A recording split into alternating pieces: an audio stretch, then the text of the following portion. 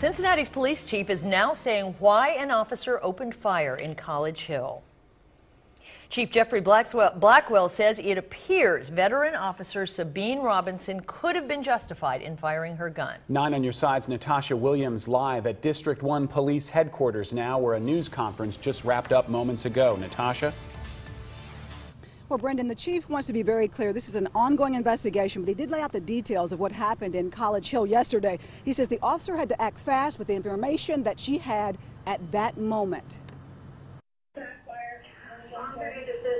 The chief played a 911 tape made moments after 11-year veteran Officer Sabine Robinson pulled her gun and fired. It was here at this store parking lot in College Hill when Officer Robinson was approached by a woman asking her to get a man out of her car.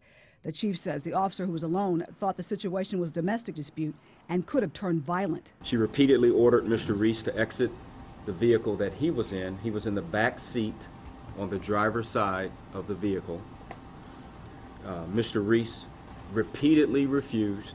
Chief says Michael Reese repeatedly refused to get out of the car and show his hands and was acting erratically, moving his arms and flailing. Then suddenly, at some point, Mr. Reese moved his hands to his right side and reached down in a quick fashion. Now those movements that Mr. Reese made actually made the officer think that he might have had a gun, so she responded by firing her weapon. At this point, the officer realized that it was just black gloves, we're told. Now again, no one was hurt, no charges have been filed. That officer is on paid administrative leave for the next 7 days while this investigation continues. Reporting live from District 1, Natasha Williams, 9 on your side.